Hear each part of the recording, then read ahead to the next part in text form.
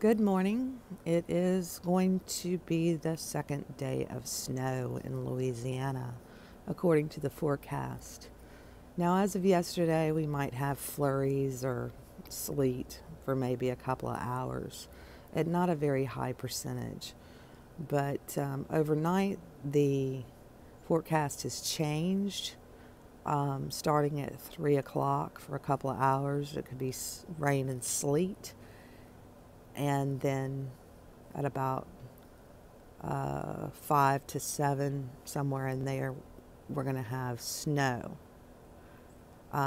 ranging from 35% to 65%.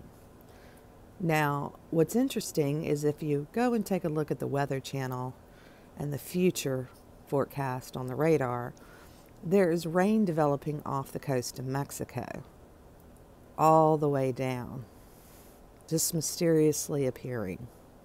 We won't get into natural versus unnatural right now, but there is rain.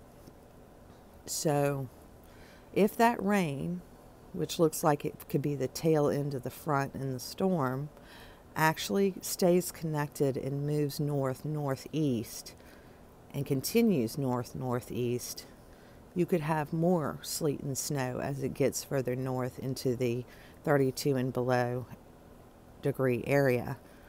We're going to be down to 18 the last I looked tonight. That's pretty phenomenal for Louisiana, especially the southern portion. So let's see if this thing expands out past 7 p.m.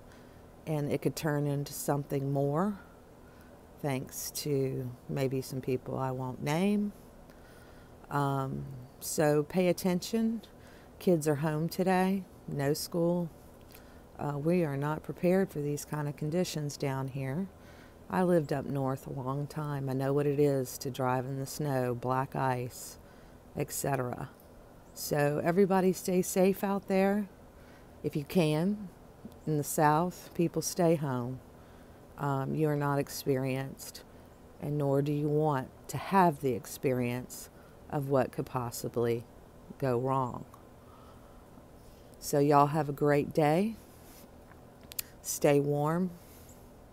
Think of others. If you can help others who are in a bad situation, please do. And bless all of you, and have a great day and evening.